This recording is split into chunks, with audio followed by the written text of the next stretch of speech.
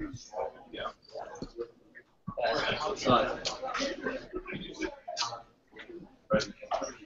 I can start? Okay, cool.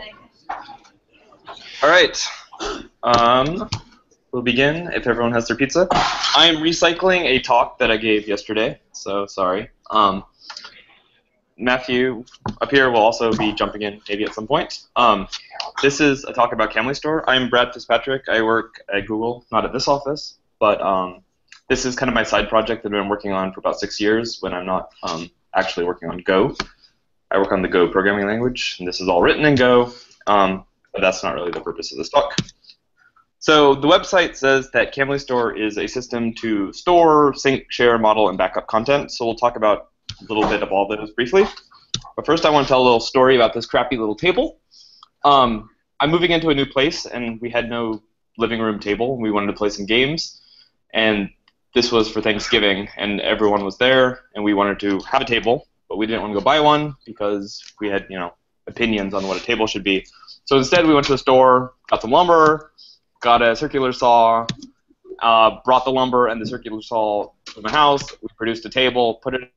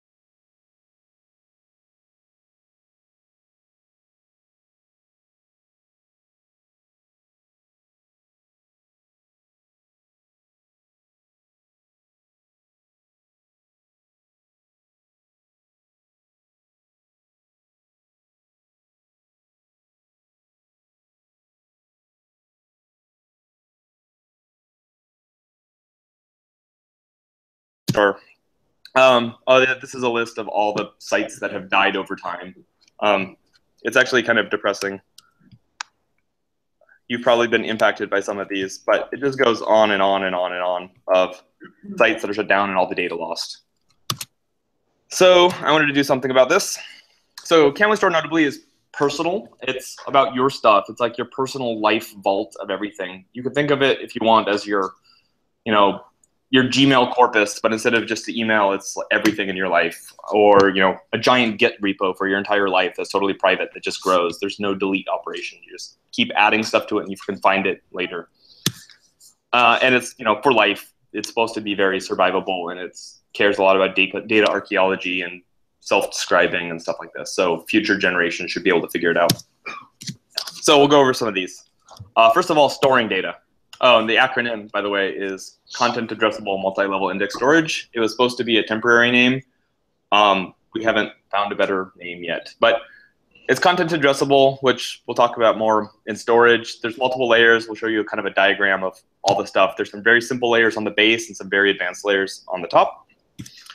So storage. At the base, Camlistore is content addressable. Every little chunk of data, every little chunk of your files, if you're storing files, every little chunk of your tweets, or all your metadata is also blobs. Everything at the base layer is just content addressable blobs. So this example, I'm echoing the 5 bytes hello into camput, and I'm putting a blob, and it gives me back a blob ref. This is like a handle to this piece of data, which just represents these 5 bytes. There's no metadata, there's no permissions, there's no content type. It's really just those 5 bytes hello, and there's no meaning about what those are. Likewise, you're putting in world, and we can enumerate all the blobs on our server. We have 2 blobs, and you could get them back out and see that you got hello and world.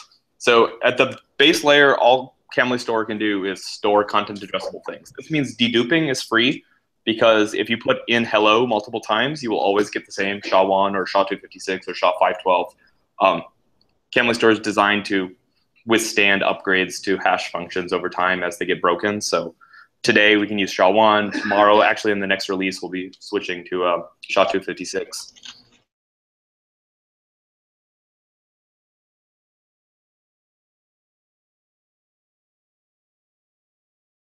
basically all it can do is get a blob, put a blob, and enumerate your blobs. So we have implementations for just about everything. There's 3 implementations that can store things on disk in different ways. Either one blob per file is the most naive implementation. There's also one that packs it, and there's one that kind of packs it by locality of access.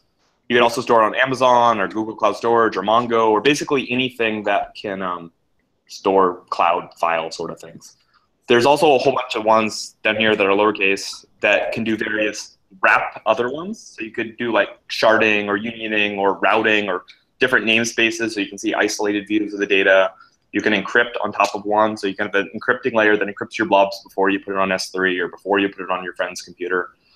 Caching one, so you can like have a subset of your data locally fast on your laptop, but you fault in on demand things that you don't have on your laptop from S3, maybe encrypted or whatever.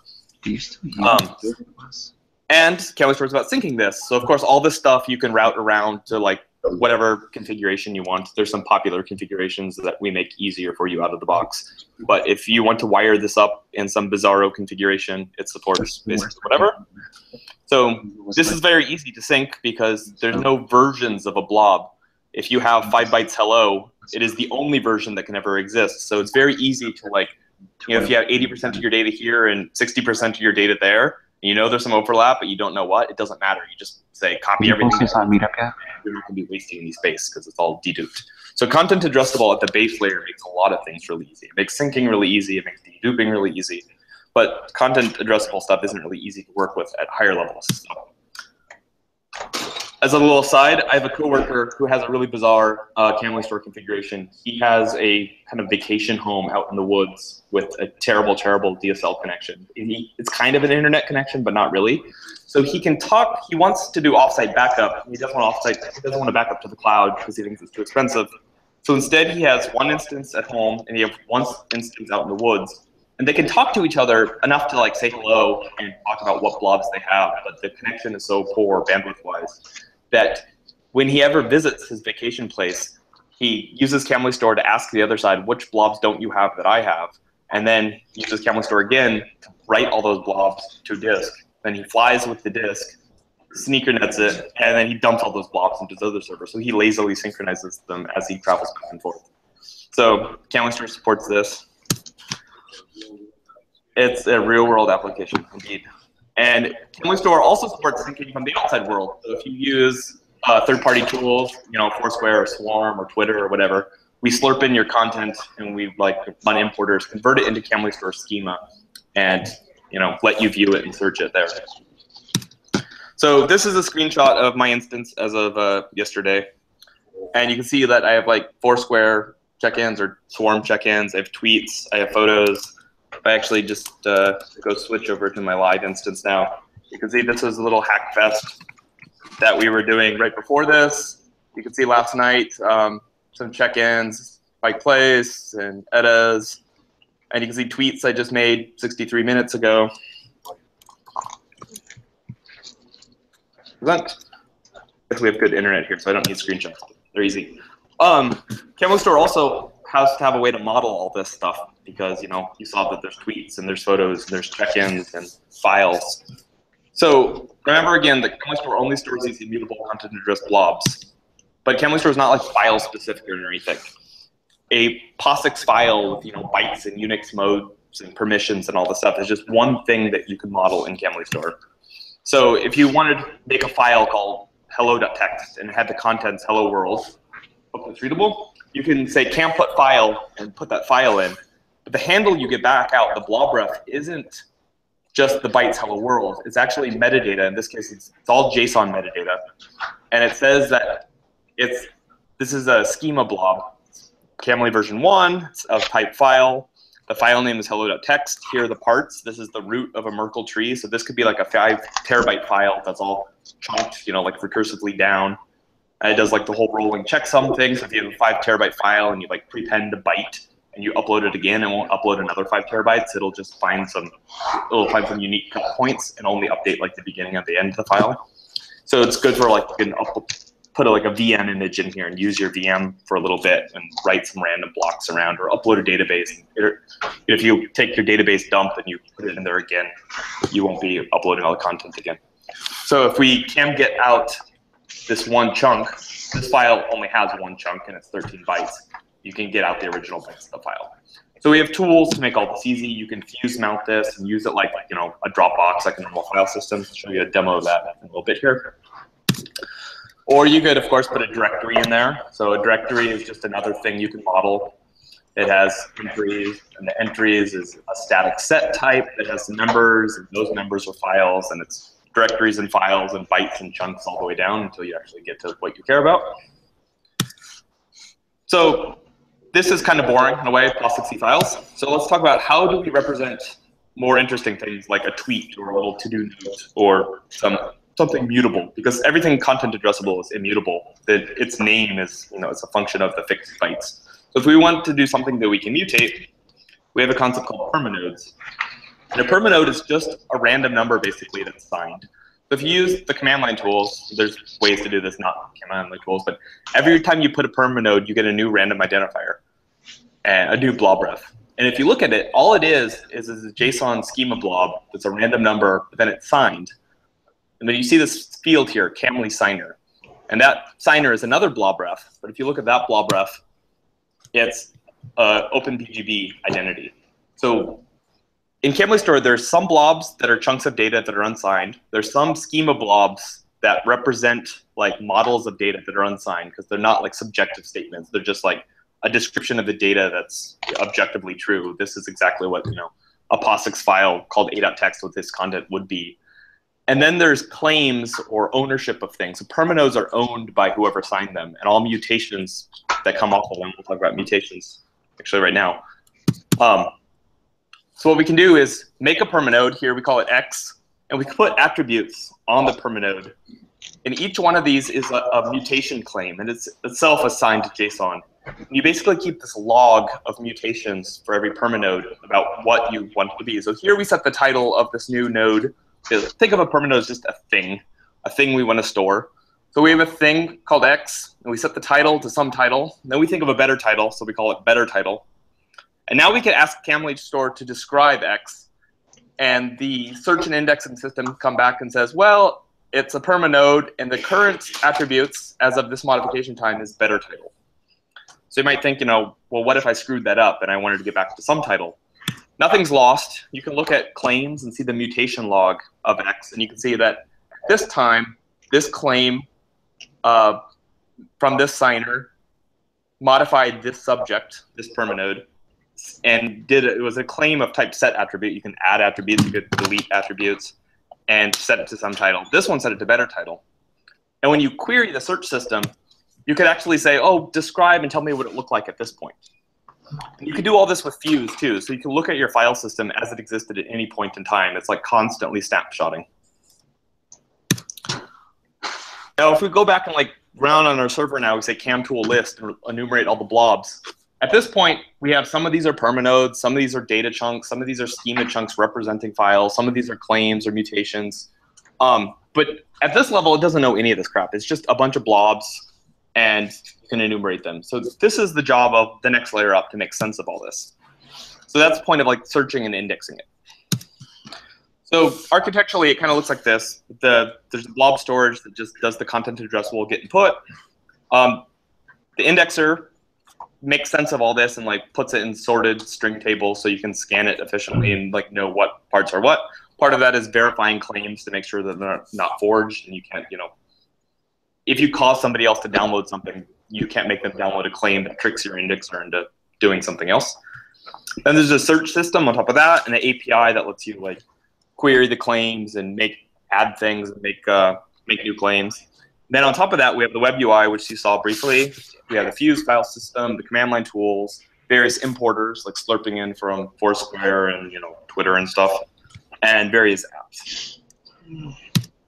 So the indexing is just another interface, just like we had that one for storage of blobs that was get and put of a content addressable ref. Key value is an interface that just adding a string and a string, a key value string, and you can look them up by key, you can set it by key, you can set a whole batch atomically, or you can enumerate them in sorted order. And so on top of this, so this is the base interface, and then of course we have implementations for everything. So if it can sort strings and enumerate them, which is like any SQL database or any sort of cloudy key value stored Dynamo or whatever. You can use the Camlistore index on top of it. And the index doesn't matter if you lose it, if it's on your laptop and you drop your laptop or something, but all your real blobs are somewhere reliable. It doesn't matter because you can always rebuild your index from the raw blobs. So really all you have to worry about is keeping your blob safe and duplicated everywhere. We have two search systems. One is kind of it's one search system, but we have two syntaxes for querying it. You can either have the low-level raw structured search, which I'll show, or there's like a high-level cutesy Gmail-style search where you have a little operator colon value things, and you can basically only do and queries. But if you're writing an app and you have some like complex needs, you can write a complex structured search with a nested JSON query. Do whatever you want. So for instance, here we create a perma node and we search for ones tagged funny, and we get nothing because maybe this is an empty universe and we haven't put anything. But then we put the attribute tag funny on the one we just created and we run the search again, and now we get our original perma node. So here's basically two ways to do it. Here's the little cutesy low level or the high level easy way to do it. Attribute tag is funny. Or you could do a whole JSON query. This one is doing a logical OR over a search of perma nodes with tag, case insensitively value equaling funny, or you could the ones where the tag equals foo, case not sensitive or sensitive, and finds the same thing. So our UI and stuff in our Fuse layer do a lot of these raw queries. So again, here's an example of my search. Here are photos. That is, the isImage is an operator. And it's location Seattle, and it's before 2014. And so what's happening here is the indexer has picked out all the GPS from all my photos, and it knows the lat long of the photos. So when it's searching over all my perma nodes, it knows which ones are photos because they point to things that have the right MIME type. It knows it's queried a location provider to figure out the bounds for Seattle. And it said which GPS coordinates are inside Seattle, and it knows from the date, whether the date is EXIF or file modification time or a blend of those when either one is wacky, which ones were before 2014. So there's a guessworks. Here's location Moscow. Pictures of basils and stuff in Google Office. And notably, there's also a check-in here from Foursquare mixed in with the photos, because I didn't say isImage there, so it found me anything in Moscow. And this node knows how to describe its location, because that check-in, which is its own perma node, is a thing. It's a check-in. It contains a reference to a perma node that represents that venue in Foursquare, and that venue in Foursquare has a lat long associated with it. So it knows the check-in at Google Moscow must have been in Moscow. Or you could just say is check-in and find a bunch of check-ins. Or is check-ins in Seattle. Or is Pano. We have like cutesy operators that are just aliases for the width is over the height at a certain ratio.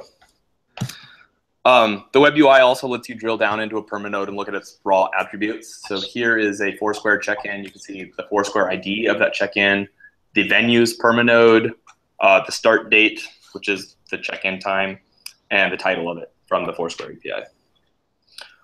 Or you can look at the raw blobs, and this is kind of what you saw in the command line tool with CamTool describe.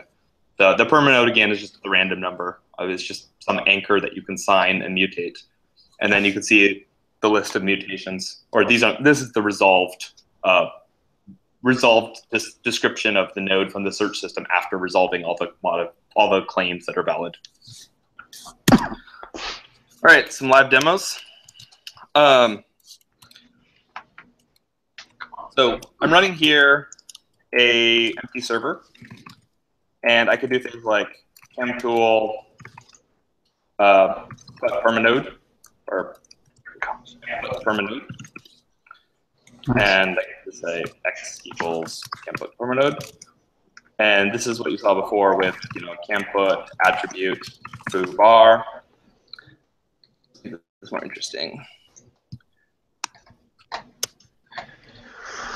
Here's the web UI for it at the same time. So here's that bar I just created.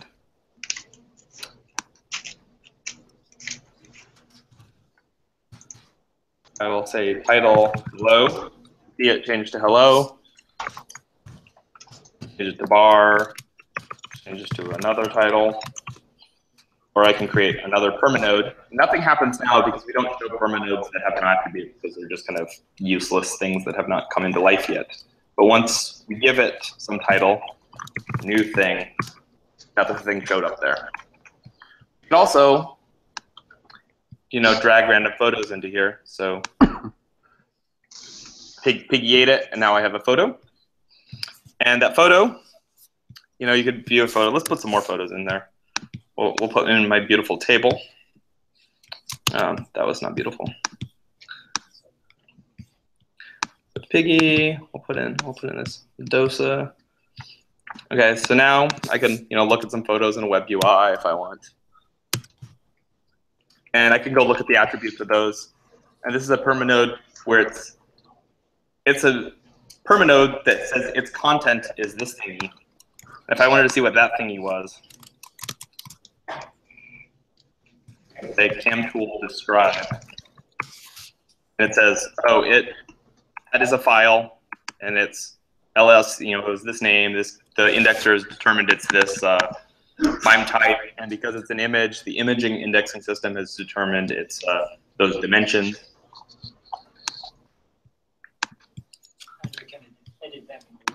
Yeah, and I could also edit them in the UI if I wanted them, or I can add a title and say like some shirt.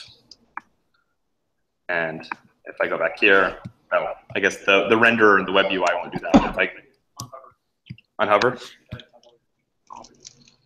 some shirt, yeah. And if I take that permanode, I could just say permanode here or blob and go down and see all the mutation claims. So when I dragged it into the web UI, it said set attribute commonly content, and then when I modified and said some shirt, that was a new mutation claim. I could also mount the whole world. I'll mount it at mount Camly. Then I can open it. So now here's a file system view. There's like a recent directory, and this is I don't know how to make this bigger, but this is now OS X opening it with a fused file system, so I can just read and write from this thingy. In fact, I can go up a level here. I can make a root, so you could think of this as like a home directory. So I'll make one called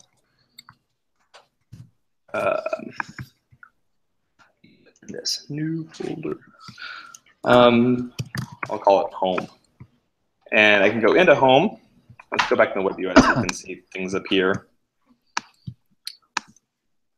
We go into Camly, roots, home, and let's write hello gg.text into hello.text.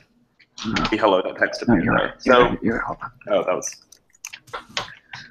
there we go.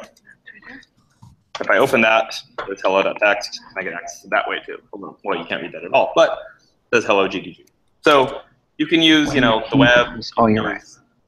But now let's say I'm going to delete this. Delete.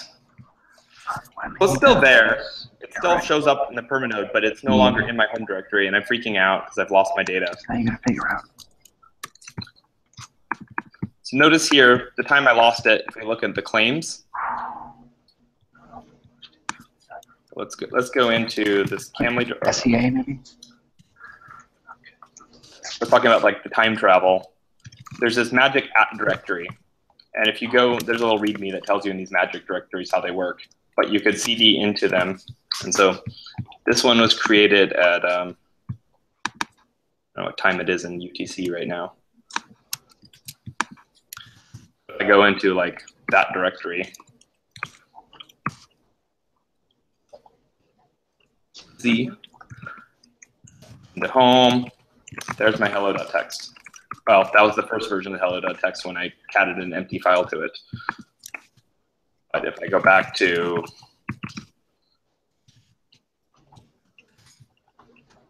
this time, and in practice, these wouldn't be, milliseconds apart, but 9Z, and went into home, there's the hello GBG. So all your data is back. You don't lose anything. So it's every nanosecond, whatever, it's effectively snapshotting. Do you ever need Git for anything? Yeah, the question is, do you ever need Git for anything? Yes, it's useful collaborating for people on GitHub. But no, so Essentially do continuous development and just take snapshots. yeah, so the question is, could you just like use this for your continual snapshotting and use it for your backup? So yeah, you can. It's not as efficient like packing stuff efficiently on disk. Like Camlistore's goals are more about searchability and long-time archiving and stuff like that. But I also want to show a couple more fun demos. So this is my personal instance at home. We also have mobile support. So I'm going to show a tweet. So I wrote GGG live at Camlistore demo. I'm going to take a photo here from the camera. No, that's video. Do camera. Everyone smile, say hi. All right, good enough. Yes. And so I'm tweeting, and it's sending. And I see the little upload bar on Twitter. Oh, and there it is, GGG Live Seattle. So there's a lot of crap that was going on right there. First of all, the tweet arrived, but meanwhile, my server at home in my garage had a long TCP connection open to Twitter, subscribing to the Stream API. It saw that I posted something. It ran the importer. The importer then slurped it in, remodeled it into Camlistore schema, so you can see these permanode properties. It found the image. This is what Twitter called the image. It put the content of the tweet, all the metadata to the Twitter ID. This is the original URL from Twitter. GGG. So it keeps all the metadata that Twitter provides me. And it also created a node for the image itself. So if I go to this, if I copy and paste it right. Well, Camlistore content image. Oh, that was the one I thought I posted. There it is. So, you could download that or whatever, but there's the original bytes. So we have importers currently for RSS and Atom feeds, for Flickr photos, Picasa, which is the Google Photos API, Pinboard, and Twitter. More are always welcome. These are pretty easy to write. Camlistore gives you an interface that hides all the details, so you don't really have to think about like claims or permanodes or state or resuming or scheduling. You basically just says either start afresh or iteratively update, and you could make new objects and not think about it. It handles all the crap. Meanwhile, in addition to slurping in this tweet in real time, I have a replication set up to sync to S3. So it also just replicated those bytes in real time and mirrored it to S3. So you should validate that all your blobs are there. And so I have, I don't know how many bytes that are, but I have a lot of crap on S3. We also have an Android app, so you can actually, it would be effectively the same thing, but we'll get this out of the room. We'll get Matthew. Wow, Matthew. Okay, and I could do share with. I'll make sure we go back to the home here. Here's share with and the Camlistore importer, and you can see the little progress bar, uploading bytes. There's a progress bar, trust me. And it's stuck right in the middle. It did that. We don't work on our Android app very much, but there it goes. So we used to kind of have an iOS app, kind of bit rot, and we had kind of an OS X app, but it was pretty much just a front end to Fuse and launching the Finder, and it ran up here in the top. So if you're good at writing those sorts of things, let us know. But we can do some questions while I remember what demos I forgot. Yeah, I think I remember this earlier about the attributes, the meta attributes. Yep. Files or whatever, and you had the image, and you said you could change the image size. Attributes, how do you click? No, so that when I looked at one of these images and I ask it to describe it, there are some attributes that are explicit. Like if I say this attribute has tag funny, That's something subjective. I chose to have that thing. Then there are some attributes from the indexer that are they just are.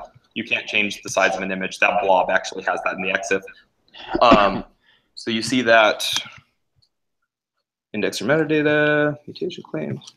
Oh, I have to go to the Camlistore content of that image. The blob. This is running out of my garage. Oh, here you can see that the file has more than one part. So you can see that those are all the separate chunks. It forms, like a big tree, a balanced tree of stuff. And now you can see that the indexer found that the dimensions of the photo were 1600 by 1200. And it also indexes attributes from media. So like, ID3 tags and video durations and stuff like that. So you could do search, you could search by focal length and whatever, like show me all the photos. Even like bigger, more ambitious things might go on top of this. Yeah, so the question is bigger, ambitious. What are our plans after this, bigger, ambitious wise? And I want to get to the point where it kind of, not only can I store all my stuff and find all my stuff, but I want to get to the point where this becomes the de facto way to store stuff. Like if I go to a site that is a tool provider, I don't have to assume that they're a storage provider at the same time. Basically, I hand my storage to a site and say, use this for your backend. Maybe they have a cache or whatever, but absolve them of the responsibility of owning my data. And maybe somebody else hosts my Camlistore server, or 2 or 3 other places host my Camlistore server, and they all sync amongst themselves. And when one of them goes out of business, I find another third, or I find another second. Then I also get to the point where the apps for Camlistore that you run locally are good enough tools that you could produce, manage your photos, and your content, and share it with your friends without centralized places. So you could have just peer-to-peer, all encrypted stuff. So one thing we've been working on actually today in the hack thing was we're bringing up a DNS server for bootstrapping. So right now we have a little launcher. If you go to camlistore.org, you can download it if you want. But if you don't want to run your own server, the last release had this thing, camlistore.org/launch. If you go here, you can create your own instance on GCE, and it spins up a VM running this. The problem is you don't have a DNS name, you just have an IP address. And we want to give you an automatic cert with Let's Encrypt. So it's HTTPS out of the box, but you can't get an automatic cert with Let's Encrypt unless you have a DNS name. So as part of that, we're going to run a wildcard DNS server, like basically a dying DNS server, where your subdomain is your GPG key ID. And you have to prove that you can sign a challenge, that you control that thing, and you control an IP address. But we'll do that out of the box with Camlistore. So anyone who goes here and says, create me an instance and I'll pay my $5 a month, automatically is part of a big distributed hash table eventually, but is also has automatic SSL and stuff. And then you can alias your email addresses that are well-known identifiers, and you can make references. You could cryptographically prove that you own the email address to map to your server. And then you could find your friends by email address and existing address books and stuff, and share photos to them and share directly to their server, which isn't actually in their garage like mine was, but it's running on multiple clouds. So we're getting there. Every release gets a little bit further, but baby steps towards distributed social network sort of things. It's all encrypted in your control. Yeah. Can you go into more detail on encryption? Yeah. So the encryption is optional. Out of the box, if you're just running on your local machine, it does the signing is automatic and it's on by default because it relies on the signing. But if you want to encrypt your raw blobs, there's an encrypting blob storage layer that encrypts every blob. There's the IV at the beginning and stuff like that. And currently it's not on by default because I have not got a proper security audit from. I want to nag one of my crypto friends to verify the design. I don't trust myself enough. But eventually it is just enabling it. Yeah. Yeah, it's there now, but in the config file, you have to say I agree and I recognize that this may not be audited, or something like that. But yeah, so in that layer, I think I showed in one of the slides. The encrypt one just implements the blob storage interface, get put blob, and enumerate blobs. And it keeps a little metadata on the side about for every blob what its ID is, and it has your key and stuff. So make sure every blob has a unique ID. And then it puts the encrypted blob. So what you do is you encrypt locally on your machine, and then you go put the encrypted blobs on Amazon and stuff. But when you enumerate, because they're in like a different order, you use your little index on the side to do it. And if you lose that little index on the side, you can scan all the blobs and build that index again, just like the other index. So, and you can even do things like put half your encrypted blobs here and half your encrypted blobs there, or you can do like read Solomon and these sort of things. You know, give everyone partially encrypted blobs you need to read from 2 to reconstruct it, but nobody can reconstruct on their own. The current Yeah, well, assuming there are no glaring mistakes in it, it should be forwards compatible. And it's always pretty easy if like we change the index format. It's pretty easy to reindex. There's a mode you say Camlistore d-reindex, or you could say camtool. What is it? Camtool sync-all or reindex, and it reads from your blob storage. Basically, the way indexing works is indexing is another just blob storage target that doesn't implement get, it only implements store, and you put the blob to the storage target, and it looks at things and records things in the index, and it supports another interface. So it's just another replication target. Brett, what about, this has got all the arrows here with the syncing of blobs. What about sharing the blobs? Or not even Oh yeah, we didn't do that sharing at all. So yeah, there was this share here. I don't really have any slides. So one thing you could do, let's go back to the list. So we're in this Camlistore directory. This is just the project itself. I'm going to put the documentation directory. And documentation directory, if I can get this, is this as a directory. But I can also say camput share transitive that. And what that does is it creates a new claim signed by me. We can look at that. Camgit. And that claim says that whoever can authenticate with type havref, which is basically no authentication, like you have this token, like it's like a bearer token. You have access to this object transitively and everything reachable from that. So I can give this to somebody else, and then they can mount that and fetch and fault in the blobs from my server on demand. So if I pull up a incognito tab, and I go to like Camly House, ES Camly, that, and don't authenticate. What is it? Share. What is the URL? Do you remember?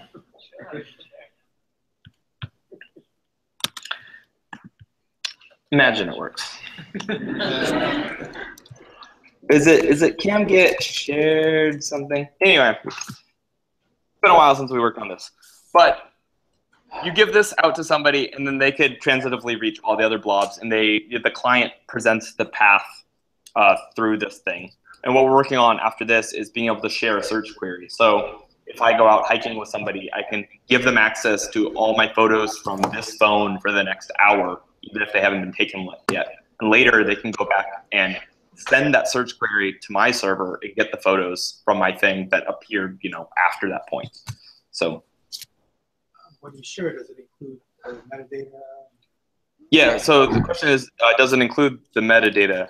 Again, there's no kind of difference between metadata and data. So if I get this and look at the target of that is a directory. So there's metadata in there about the directory. And then if I get the next hop, like the entries, this is what your Fuse file system would be doing behind the scenes. You get, oh, those are the files in the thing. And if I get one of those, that is an Emacs backup file called environment vars.txt tilde. And if I get this one, is a description of the environment variables in Camlistore for debugging. So yeah, so they get the metadata and the data. Is there a revoke? Yes, the question is there a revoke? We can actually show a live demo of that. Let's go to the local one here. So let's, for instance, say that this is a really stupid picture, and we want to delete this. From the public, but not from your own. Well, yeah, you can revoke the share, for sure. but I'll show you also how deletes work. So on this photo here, there was a claim that this permanode equaled this attribute here, this Camly content. And that claim was this blob ref. Sure. If I get that one, that is a claim setting it to this attribute. Now let's say we don't like that anymore. So what is it? I could say input delete that. Notice that photo just went away over there. So what that actually did was it did a new claim delete, and it deleted that claim. So that other claim, ignore that. That was a mistake. It's still there in the history if I go back. You can see your past mistakes. But now I can actually delete that delete. So I'm going to delete the delete, and now the photo's back. So it's, you know, there could be a whole tree of deletes and negating deletes. Yeah, apparently there's a UI for this, and you can select, and there's like delete items over here and update tags, or you can like create a new set. Let's create a new set of settings. Give that thing a title, random pics.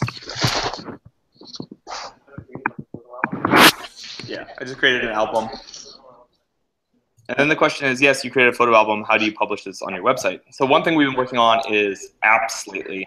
And the idea with an app is that you can run a child process in like a container, and then that process can run totally isolated and have access to a subset of your data. So it can write things, and it could read things that it wrote, and it could delete things that it wrote, but it can't get out of its little namespace and access other blobs. But in your master UI, which itself is just an app, but it's an app in like a parent container, it can see all of your blobs and objects. So a little bit like Sandstorm, I guess, in that respect. Slightly different models. Yeah. So if you were running this thing with Git, does this produce a blob that is checked in whenever you have a Git commit, or what would that look like? If the question is, if I were running this with Git, what would it look like to whom?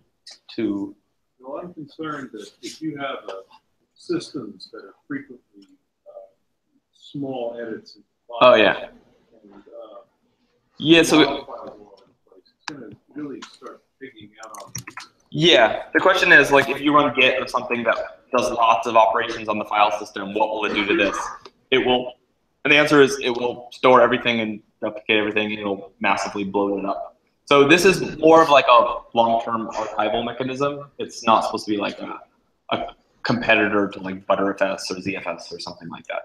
So I probably wouldn't make it my home directory. I would snapshot to it or rsync to it or something, but I wouldn't use it for my interactive like development. Although you could. And we probably could do some optimizations to coalesce some of those like dummy little operations. And we do have a equivalent to like a git ignore file for like files we don't want to do, but I don't think we respect it in the fuse layer. We only respect it in the cam put kind of snapshot layer. We have a command line tool to like copy this whole directory into Camlistore, and that respects like ignore my Emacs backup files and ignore this directory, ignore my caches directory and stuff like that. But the fuse layer probably, like if we go into that Camly roots home, let's, I don't know, see self project show up over there. I can go into this and say git init, and so there's a bunch of crap, right? So we need to do some work on making our default search view be like maybe a different query. Because right now we just go like, show me everything. And when you use this as your home directory, that's probably like not the search operator you want. Maybe the default is, you know, is not crap and just see your photos or something. That's just is image. But so it works, but there's a cost. I guess if you essentially with adding a bunch of photos and then putting them into a collection, you expect the same thing internally as adding a folder full of photos. Yeah. And if you decide to, one workflow I like is I just take all my photos, sync them at all times, and I keep every version of everything. But then like the subsets I share with some people versus the subset I put on the web are all different subsets.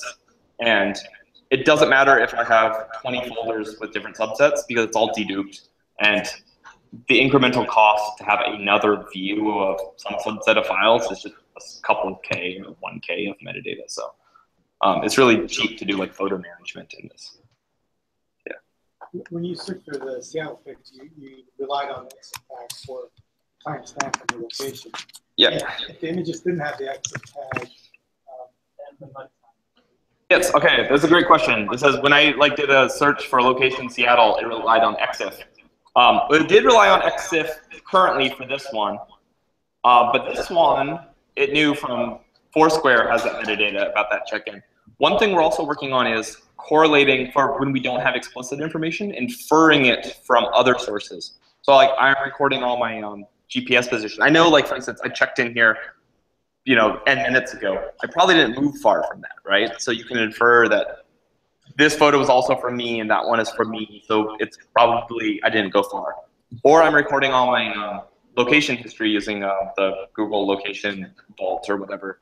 And so we're going to slurp all that in. And then I'm also going to be slurping in like my run keeper data, so all my runs. So if I take a photo, or here's great examples. I'm on a run, I see something pretty, I tweet it with a photo, but I don't put on the sharing on the Twitter tweet. But I'm in the middle of a run, so I'm recording GPS anyway. So I have one event that spans this time with precise GPS at every second, and I have a tweet right in the middle of it. So I know the location of the tweet because it was along the line that I recorded. So I can actually, well, I can't do it in this little box, but in theory, I can do a query that says, show me all photos that happened with 1 hour of a check-in of a venue of type nightclub or bar. So I could basically find all my drunk photos with like cross-correlating stuff between data sources. And this is something that Foursquare can't give me, Google Photos can't give me, because they both don't have all the data, but I have all the data. So, yeah. So in the interest of like preserving things forever, or for as long as you could, what about applications and how, like if you're right apps that you the apps themselves be hosted in the Camlistore? Yeah, the question is about like apps and apps to be run in Camlistore, and how do you preserve those? To some degree, you have to like think of this when you create the data about, is this going in a format that is like an open format or whatever. But yes, going forward, we would like to have apps that are like Camlistore data. Think of the Camlistore data model when they're written. And we're starting to write a couple. There's one called Publish that, well, it doesn't create data, but it exports your existing data from Camlistore and lets you publish a static website with stuff. So you manage all your photos, you select some ones, and you would like to put them on the web, and you configure it, a host name and path, and it will basically speak HTTP on one side and serve your static thumbnails out and read only, and read it out of Camlistore. That's an app that runs in this like kind of framework we're building. The other one is I had a document management system that I wrote years ago. If you want to sort of app finds itself, like executable, also yeah. The app that you use to render like data. Yeah, the question is, you might want to store like the binary itself in a portable way. So you could imagine compiling something to native client or Pinnacle or HTML, WebAssembly or something, or like if you think of like portable bytecode formats that are probably going to be emulatable in 40, 50 years, x86 is a pretty good bet. So you have a static Go binary that doesn't use libc or whatever, and the Wayback Machine is going to have copies of the Linux kernel in this system call interface. So that is something that will be emulatable. So I'm not really worried. If we can emulate every old machine currently, I think the most popular machine in existence will be emulatable in the future. So yeah, we can keep the binaries in some form, whether it's Pinnacle or WebAssembly or x86 static binaries, and run them in a C group container or whatever. One question. So pretty much around here, this project company's working on sending space. Should we be putting a Camlistore on the rocket so that they've got somebody to put their filters? Storage and space. I don't know. Latency does suck. So I don't know. Excellent. Yeah. Excellent. So what's some of the loss I think behind Camlistore? I heard like it's connected with 1.9. How does that work? I've never used Plan 9. This guy likes Plan 9 and uses Acme. He acts on Camlistore. But yeah, so there's prior art for lots of this stuff in bits and pieces. I think the only kind of unique thing that Camlistore brings in terms of like state of the art is our permanode data model of mutations. A lot of things like Venti and other file systems did the kind of the Merkle tree checksums of stuff. A lot of that you also see in Git and Git's data model with like objects and trees and refs and stuff. So Plan 9, no, I don't know. I guess it's all, a lot of this is written in Go. Almost all of it these days is written in Go. And a lot of the early Go people are kind of Plan 9 inspired in terms of simplicity and stuff. So the code base is very simple. Can you share something that other people can edit? Can you share? Okay, so currently the question is, can you share things that other people can edit? The answer is not yet. We've been putting that off until every release we try to focus on something, and we put off the sharing release for a while, but it's coming up. It's probably our next one. This is why we're working on the DNS server and like kind of the addressing. But the design has been there from the beginning. So when you create a permanode, cam put permanode, and I look at one of these things. The reason, I mean, there's a random number, so you need a random number. That is not the right one. There, okay. So now I have a permanode, and it has a random number, whatever. But the interesting thing here is that it has an owner. The person who signs this random number is the owner, and the indexer will only respect mutations by the owner. So somebody else could make a mutate to this, and maybe I slurp in their content for whatever reason. Maybe they trick me into slurping it in. They say, hey, here's a backup, here's some files. Here, maybe they say, here's my photos of the trip, and they give me a zip, and the zip has this in it. And I end up storing a claim of theirs that's signed by them. It would be bad if my indexer looked at their claim and maybe tried to look like it was me and changed the permission of something else, or injected a photo into my repo I didn't want. So the key part of this is the indexer only respects changes to this permanode that are also by the designer. And everything else is just considered noise, unless I modify. Yeah, unless the signature is verified. But if I want to let other people mutate this, I can make a mutation on this, changing the ACLs, and tell the world, and tell other people's indexers and my indexer that you should also respect this person's edits, or revoke that, or whatever. So you can have multiple signatures. Yeah, you'll be able to have mutations signed by different people. You can have like an engineering notebook. Potentially, yeah. And maybe eventually we do the whole like operational transform thing and let people do live edits on things. I don't know. But the plan is there, but we haven't implemented things yet. This is what you meant by specify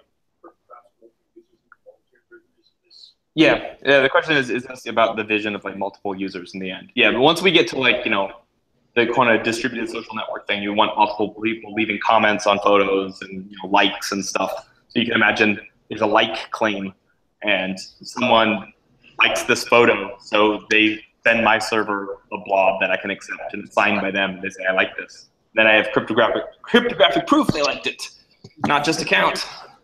But that's good because if I'm hosting it and mirroring it, other people can verify that like claim I wasn't inflating my crap. So you also do the whole web of trust thing and see those or spam bots liking your crap and no one likes them. Is there any way Is there a way to completely remove everything? I could server.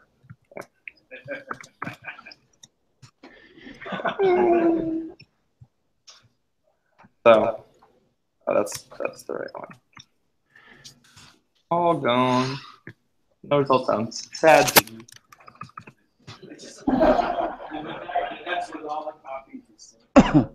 Well, this is running on my local machine. So, I mean, if I wanted to delete my one at home, I would, go hit all my home disks with hammers, and I would delete the S3 bucket and delete my crypto keys and stuff. Are there any interesting blockchain applications you've thought about?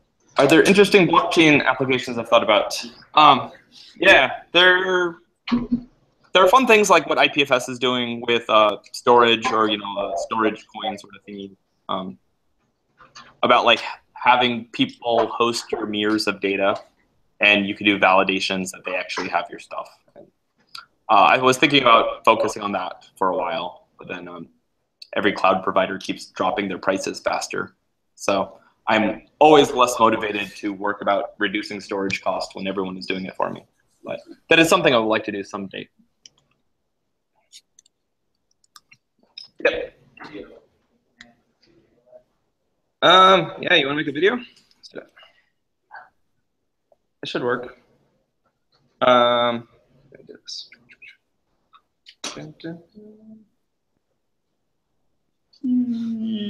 Okay, so that should give me a file. Share with Camlistore.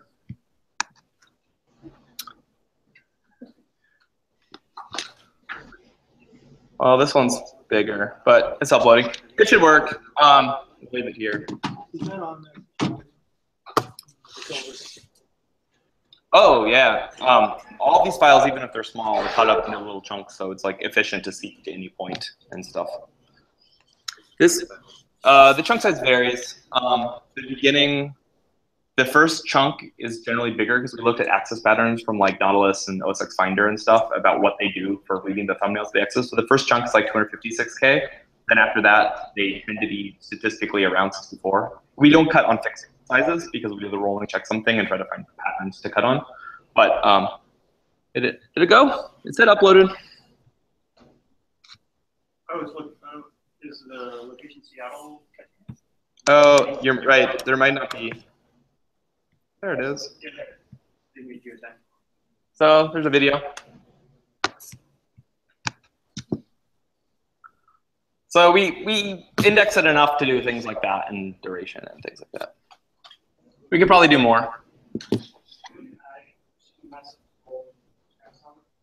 No, because the question is, would encryption mess up the rolling checksum? No, because the cutting is done by your server before it's encrypted. And the metadata to describe the Merkle tree is also encrypted, but that is in the root. So you get that, decrypt it, then you know all your offsets. And you know those then point to the unencrypted blob refs. But then you look at your little side table to figure out what the IV is for those ones, and then you can figure out what the blob ref of the encrypted version of that unencrypted blob is, and you go fetch that from your untrusted cloud provider, and then decrypt it locally and serve the bytes. This is all handled, transparently by whatever layer. I think you could talk a little bit about the Meta project as an open source project, how the community has come together around it, what is the kind of how the evolution of the project. Oh, okay, yeah. The question is about the community and Meta, about the project and history of the project. The history is I had written subsets of this project a dozen times, and I got sick of rewriting it every time because it always felt like the same project with a slightly different angle. So I wanted to build this, and I kept thinking of ideas of like how I wanted the data model. And then one day I was talking with a coworker, Brett Slacken, and I think we finally figured out like the permanent thing, how we wanted the crypto and stuff to work. And but it's kind of stuck there for maybe a year in my head. I just didn't want to build it because it seemed like such an epic pain in the ass to build it all. And at the time, I was working in Mountain View and living in San Francisco, and the commute was getting worse and worse. And I was working on Android at the time, on the Android team in Mountain View. And on Android, the build system is terrible, and you need really giant machines. And when you're sitting on the bus for like 3 hours a day in traffic, you don't have this like 24-core machine with like gigabytes of RAM. So I had to, hack on something on my laptop. And so I wanted to build this, but I didn't want to build it in Java because I got enough Java at work, and I didn't want to build it in C++ because C++ is painful everywhere outside of Google that has a good build system and a good library. And I didn't want to build it in a scripting language because I'd wasted enough of my life on scripting languages. And so at the time, Go had just come out. And so I said, well, I'll get my feet wet and try it in Go. And so I kind of fell in love with Go. And so I worked on this for maybe a year while I was still on the Android team, just on the bus to and from work, and had a lot of fun with it. The good thing about Go is you can write low-level code when you want to write low-level code, but most of the time you could write high-level code, and it feels like a scripting language, but it's fast like C. So I did that, made it a project, and then I joined the Go team officially, and they said, just work on this, because whenever you work on this, you make the Go standard library and stuff better. So a lot of the Go standard library was born out of this. Yeah, so they kind of co-evolved, and every time there's a new release of Go, we immediately, like that day, switch our minimum requirement for Camlistore to be the just released version of Go, because a lot of they evolve at the same time. And I don't know, we have docs of like contributing, and some contributors have come and gone, and some dabble for a while and come back. And Mathieu here from France, he's been working on it for like years and years. So it's about 6 years old, and there's docs about how to contribute. And what? You're snickering up there in the front row. I was thinking he's always Matthew from France. He's Mathieu from France. Je ne parle pas français. I don't know if that was enough of an answer. Yeah. The question is, do I see it becoming a real product? And I guess that depends on a Google product. No, I don't think so. I don't really have any aspirations of making it one, and I'm not sure. I mean, maybe you can align it with some sort of like Google takeout sort of own your data initiative, but I think it's fine on its own. I don't know. I kind of don't want it to be a Google product, in that I think people have enough fear of big companies and data centralization that I think it's kind of better a little bit on the side. Skeptically on the side of it. It likes to use all these cloud products, but at the same time, Camlistore is naturally paranoid about all centralization and companies and stuff, because companies come and go, protocols survive, data formats survive. So people ask me why I still use like email to share photos. I'm like, well, SMTP's had a good run and it's still kicking, and the SMTP company hasn't turned down yet. Yep. Is there a file system abstraction there, or is it pretty much up to you?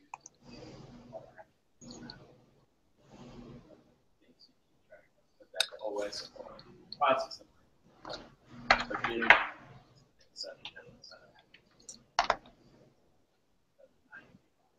The question is, what attributes are supported, or what file?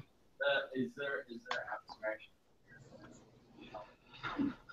So, For example, I would say, starting from some group, I want you to send down only where a certain type of objects are only interested in storage.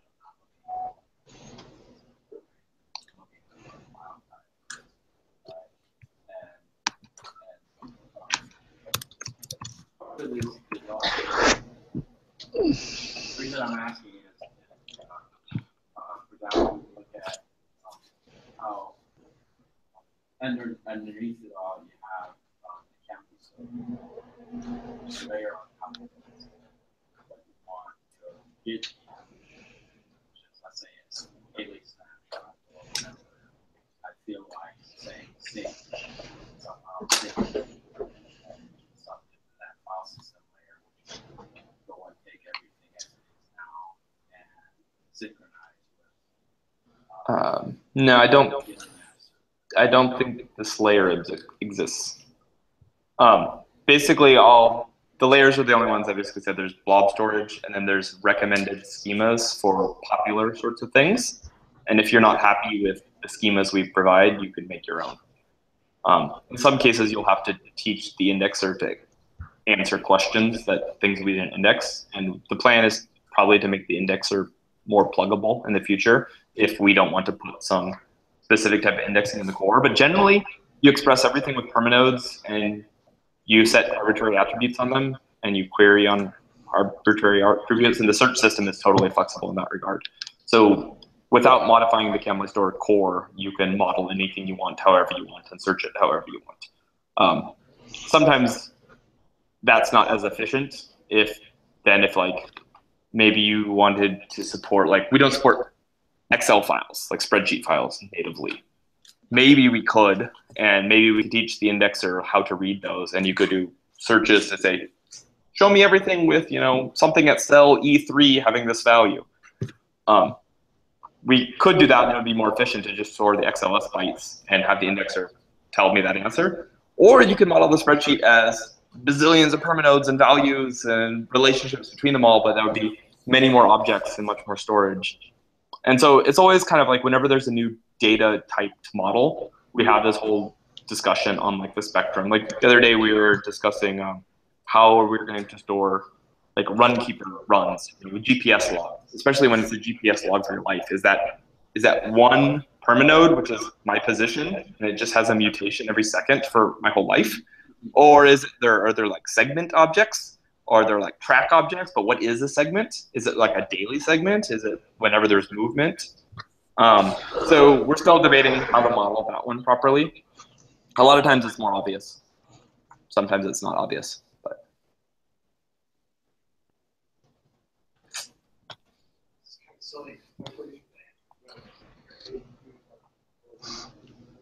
The question is there any Fuse-like capability for Windows? The answer there used to be.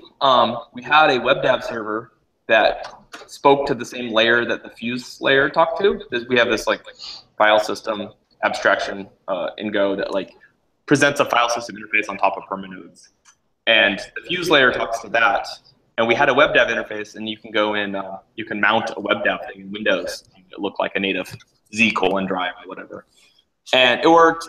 It bit rot, and now there are multiple people interested in resurrecting it. And apparently other people have worked on better WebDAV things. So.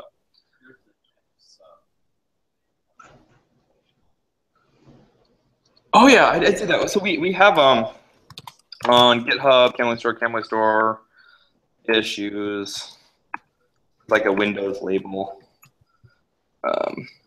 Fuse. Dokken, is this the one?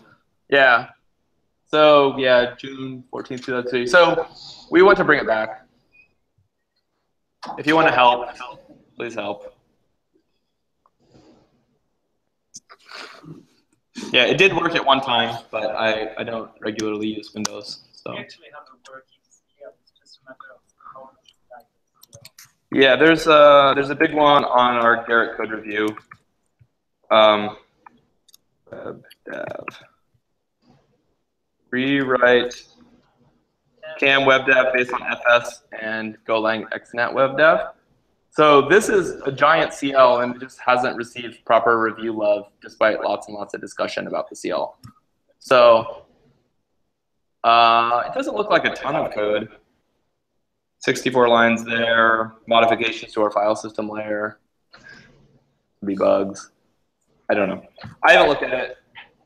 But you should look at it. I have actually. Okay. Yep. So you mentioned it works with business Foursquare. Yeah, the list is not very extensive at the time. Importers, these are the ones that are built into the server. So RSS and atom feeds, Flickr, Foursquare, is a swarm. Picasso, just Google Photos, Pinboard, and Twitter. And there's a runkeeper one in the works for importing run data. But if you want to write one, I mean, and you know some other site's API, it's pretty easy to write them. You just iterate over all the thingies you made on the site and slurp them down one by one, or first see if they exist in Camlistore first, and if they're different and all. If they're different, make the mutations to Camlistore. I mean, I could show one of the importers as kind of an example.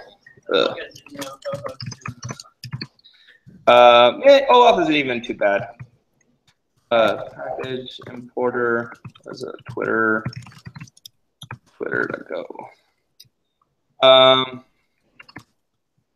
There's like a run method and set up some OAuth crap, and you get like, there's a permanode that represents that importer account. So if I go into, like, for instance, my Twitter account, you can set up multiple accounts on Twitter that you're archiving if you have multiple identities or something. And you can see your accounts. And you can see that the account itself has a metadata node, so you can go look at. This is the permanode that represents my Twitter account for importing purposes. I will not show my OAuth. Well, I showed my OAuth access token. Hopefully. Oh, you didn't say anything. Yeah.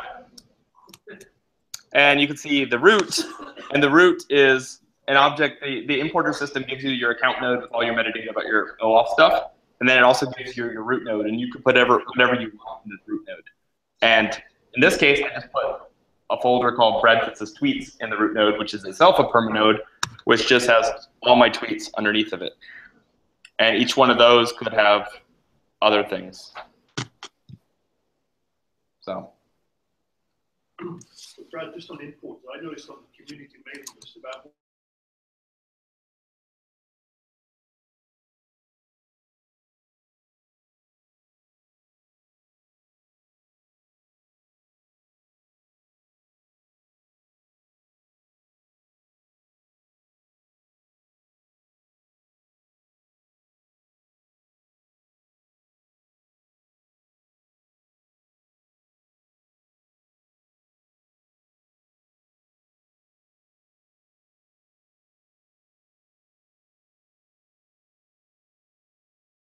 Not that. Love you search for Home. It's full text indexing and search for Go. And they have a really nice API with the right abstractions and places to plug it in. So we'll drop this in and also support full text indexing and search for email. So then we'll make like an IMAP importer that can keep a mirror of your Gmail in your Camlistore.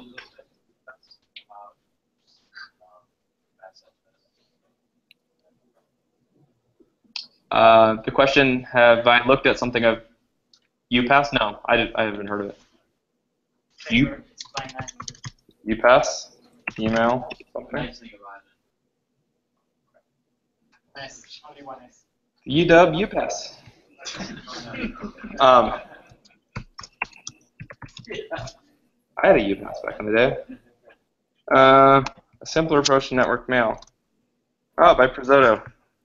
Yeah, I used to sit next to him.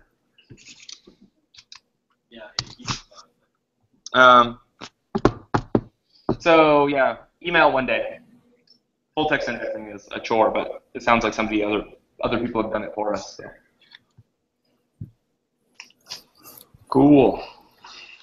I think we're done then. Thank you.